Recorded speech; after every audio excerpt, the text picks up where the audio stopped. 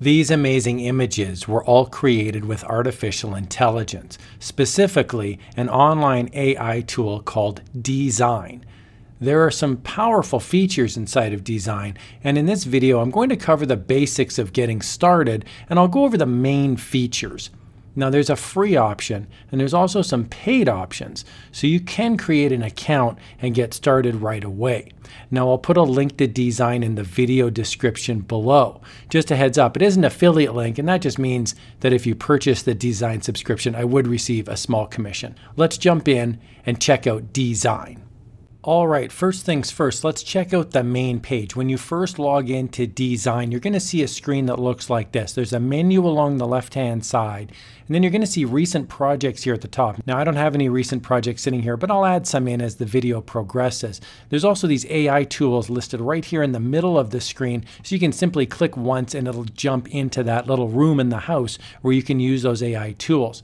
Now, you can check out the pricing options on the left-hand side. There's a little pricing button right here. And when you open up the pricing, you can see that there is a free plan. There's not even a credit card required, and it gets you 32 regular Q credits per day. So you can come back each day and use DZINE completely for free. I'm currently on the creator plan, and so I get 3,000 fast Q credits a month. And you can see your credits sitting over here on the left-hand side. The first feature is a text-to-image feature, and we can see here on the main page to get to that feature, it's right underneath AI tools. I'm going to click text-to-image right here. Now you're going to get to a screen that looks like this. Over on the left-hand side, you're going to see a couple things. One is a styles menu right at the top. When you click on the styles menu, right now it says Flux 1. When I click on that, you're going to see a whole bunch of different styles down below. And make sure to scroll down because you'll continue to see style after style after style. There's so many different styles that you can use. It's really quite impressive. The other piece is a text window right here. When I click inside of it, it'll open up and I can type in something here. Now I'm just going to leave it. It says here a transparent perfume bottle eloquently sits on the center of a wooden table, and it goes on here. And I'm going to click generate just to show you what this looks like. Okay, and we can see now the images have been generated on the right-hand side. When I hover over the first one, you'll see it pops up. When I hover over the second one, you'll see it pops up. And there's little menu items right here on the right-hand side. You can download it, you can save it, you can share it. Now, if you'd like to place this on your canvas, you simply double-click it, and now you'll see it's been placed here on the canvas. I can move it around, I could rotate it, I can make it larger or smaller. That's a beautiful picture of a transparent perfume bottle. It doesn't need to be a huge, complex prompt either. Here I'm going to type in cat wearing a dress. I'm simply going to delete this off of my palette. I'm actually going to pick a different style here. I'm going to scroll right on down and I'm going to pick retro noir chromatics. And now I'll click generate. And here we can see the images now are generated on the right hand side. Here's my cat with a dress. It gives me 4 different options in this case. If I like one, I can simply click download, or I can double click and that will now place it on the canvas. Very cool. So what happens if you're not super creative and you're struggling to fill in this text prompt? Well, there's this smart prompt feature here that's like a little assistant that'll help you. So I've typed in here, warrior fighting in the middle of the street. I've got a manga sketch set here for my filter, and I've activated this smart prompt. So now I'm going to click generate. Okay, and we can see the results now are coming in. I love these results. They're awesome. This is a warrior standing in the middle of the street. I'm going to pick this one. I'm going to click it. It's going to go into my canvas. But I wonder, what was the machine thinking when it generated this image? Well, I can go up here to the top right-hand side, and there's a little eye right there, a little info button. And when I click on it, check this out.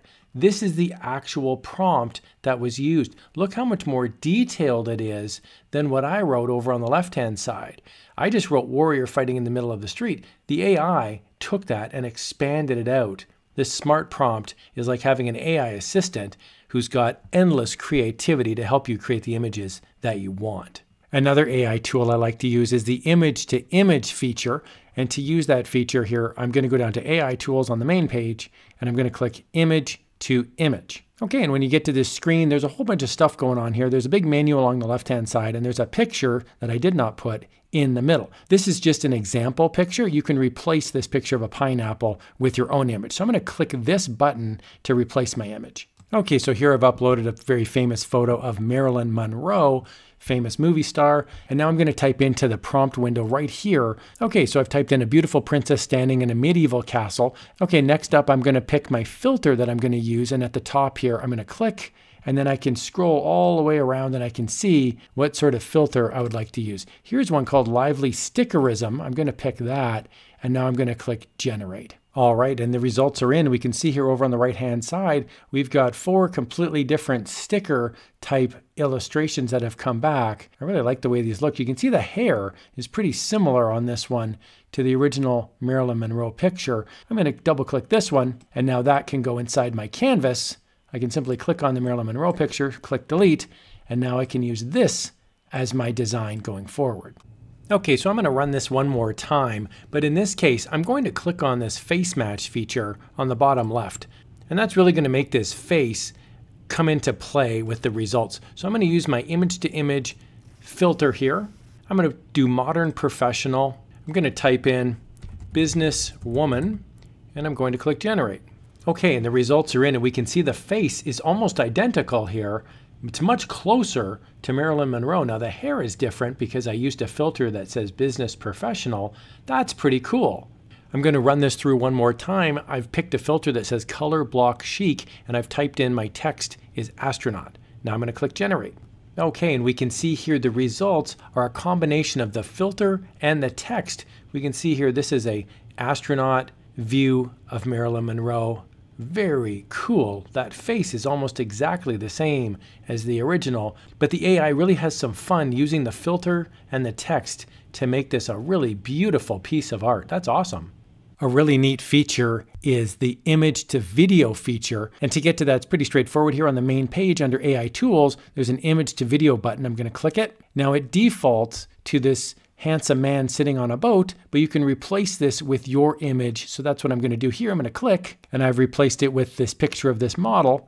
And now I can type in the image to video text prompt, and it's given me an idea here. It says keep foreground at the same position, no camera movement, one man. I'm going to type in one woman, and I'm going to click generate. Okay, and my image has now been converted into a video, which is over here on the right-hand side, and I can click the little play button here to preview it. And we can see here, that's pretty remarkable considering all I gave DZINE AI was one photograph of a person.